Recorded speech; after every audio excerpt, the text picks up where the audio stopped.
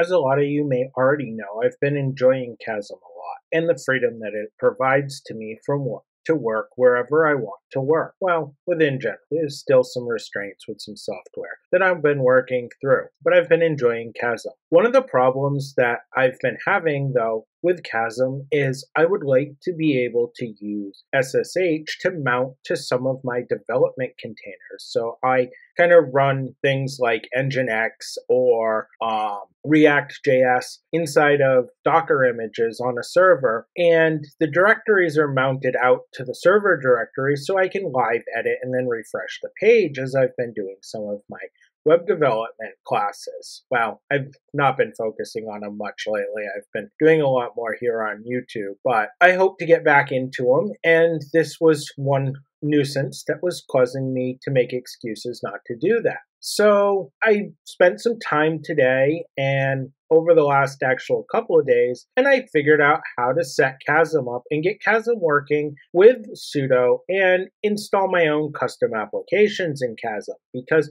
the Ubuntu Focal Desktop that's provided with Kasm doesn't have SSHFD on it, nor does it have the ability to use sudo to install something. Not that I want to install it every single time I log in, because remember, the instance gets destroyed. But let's head over to the mess that is my normal desktop and take a look at some things. So here's my wonderful messy desktop here, and here's Kasm. And you can see that we have Firefox up here and Sublime up here. And we also have a terminal edit available. Now, I'm not going to go into great detail about actually creating the SSHFD mount that I talked about, which was the reason for doing this project, but I do want to show you that sudo is working. And I'm going to do that by running a command sudo apt update, and we're asked for a Kasm username. We can enter the one that we set up when we built our file, and it runs. And we can furthermore show you by running the upgrade. Now,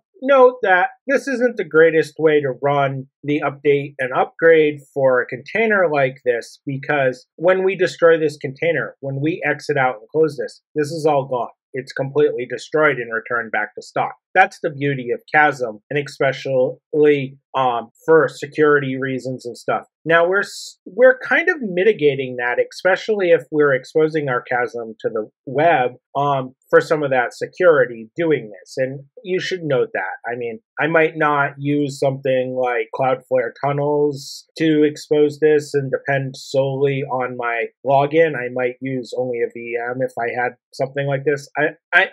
I work with a VM anyways, but it's just suggestions that I'm thinking about kind of out loud. So we can go ahead and we can delete this environment now that you saw everything was working. And let's head over here to our Docker file, which, if you follow some of the Kasm directions, it's going to get confusing, and they tell you to go here to GitHub to get this, and this is for the Focal Desktop. And I also found most of this particular Docker file I couldn't get to run. I even tried upgrading to version 1.13 and version 1.12, where most of this documentation was written. So I tried multiple different versions. I tried different types of installs. So I did a 1.13 install. I did a 1.12 install and then upgraded to 1.13. I tried it in 1.12. I tried it in 1.13. I tried it after the upgrade. Like, I just tried all kinds of different things to get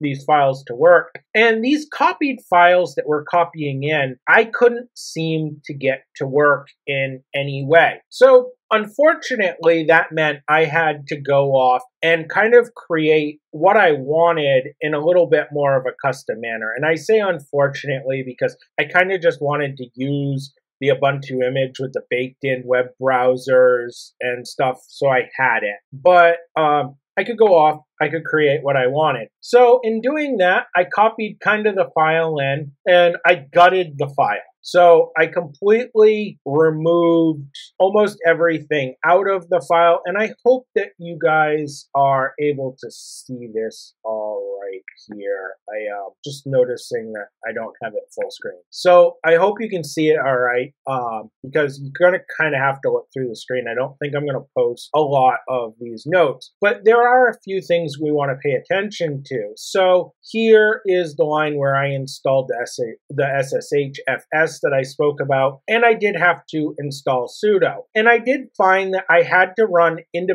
between each run command the apt-get update and then run the apt-get install. I also found I had problems running just a straight apt command as I was doing this inside Docker, because we're actually going to be building a Docker image here. And then I had to do some cleanup work by removing the extra files. Now, later on, I found that I didn't necessarily have to do that cleanup. I left it there. So here, the next set of lines here, you can see that I'm actually installing Sublime Text Editor. And then I go on down here to install Firefox so that I have a web browser. And then now we come back to part of the sudo setup here where I have to tell, and we determined that my username was Kasm user by this information that I stole from down here from the GitHub file. So if we look down here in the GitHub file, we kind of have some configuration stuff that ends for the user in the home directory,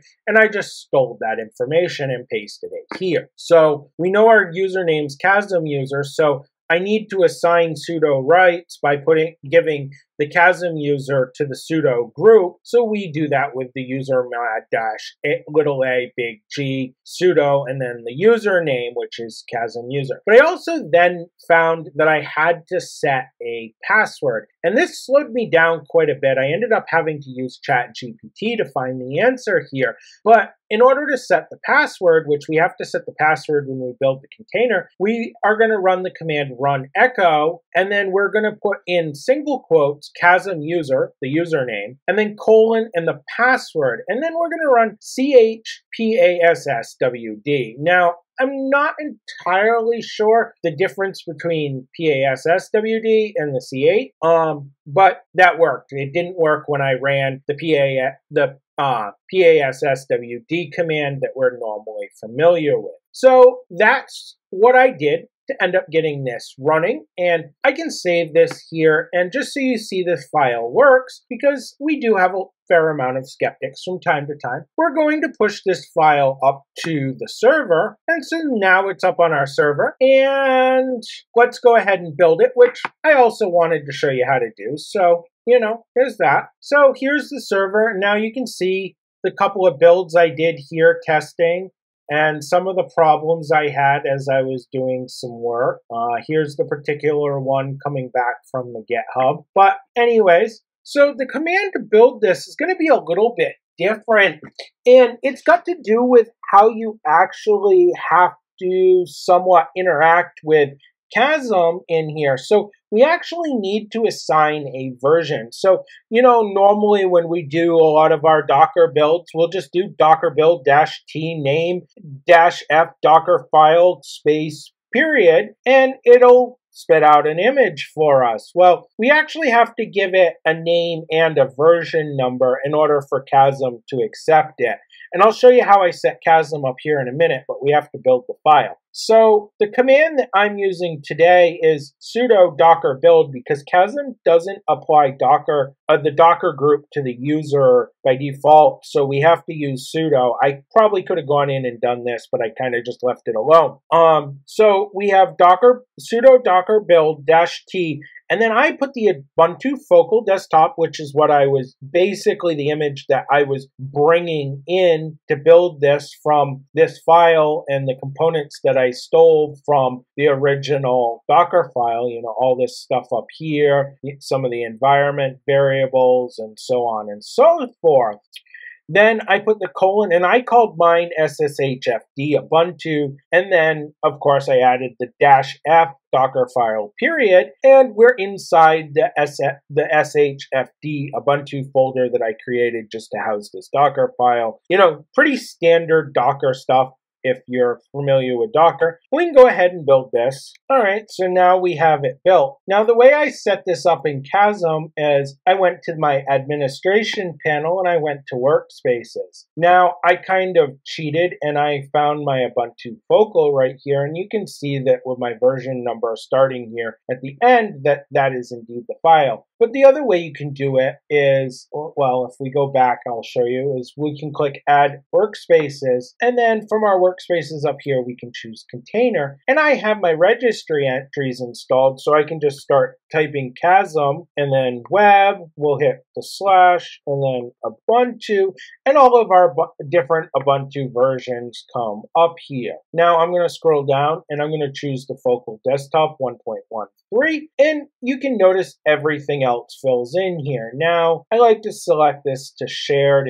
I don't have a lot of resources, so I kind of want to share them if I get doing multiple things. But then we have right here, the Ubuntu Focal. This is the actual image. Now, we don't want to use Kasm Web, so we're going to delete that, and we're also going to delete the version name. Now, if we come back to our system that we built our image on, we know from our file what it created, but I want to go ahead and show you. We can run a sudo docker ps, and that's going to go ahead and spit out all the different images that are actually on that are running. Sorry, we actually want to run a sudo docker images, and this will spit out all the different images that are on our system, and you can see all the different Kasm Web ones, and then you can see this Ubuntu Focal Desktop with the tag the SSHFD Ubuntu. So we can grab this tag here, and we can move over and we can paste the tag in. And now we're actually able to save this. And notice we don't have persistent storage set up or anything. If we wanted to, we could set up persistent storage. And if you did notice, I put a folder inside of the home folder called Ubuntu Focal, and then I specified it to username. Now, this username doesn't specify that Kasm user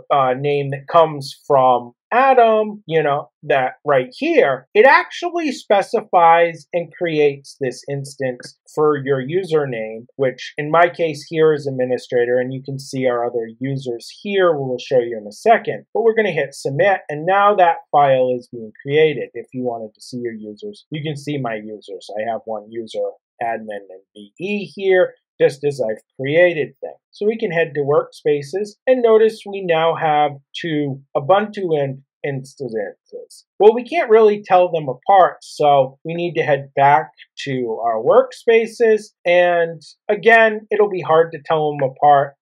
Let's just choose one. They're both going to be the same because we overwrote our image from prior, and we're going to hit edit. And now here where it says friendly name, we can put this as SSHFD and go ahead and hit submit this time. So this time when we head to Workspaces, we notice one now is called Ubuntu Focal SSHFD. And you can see that I actually chose the wrong one here. And just for the sake of, because I chose the wrong one here, I'm actually going to end this, and I'm going to go back and run the one you guys saw me run. So we'll go back to admin, Workspaces, and we'll go back in here. We're going to edit it, and we'll delete out the name. We'll save it, and we'll go to the top one. We'll go edit. We can come down here. We'll see there's the persistent storage that we put in that we spoke about. And now we can come back up here and we'll call this SSHFD, and we can submit it and go to Workspaces. Now seeing the SSHFD and the Ubuntu Focal. But when we run it, we notice when we asked for persistent storage. We created the persistent storage, and we also had to do some group settings, and I showed you that on the main install of getting this set up.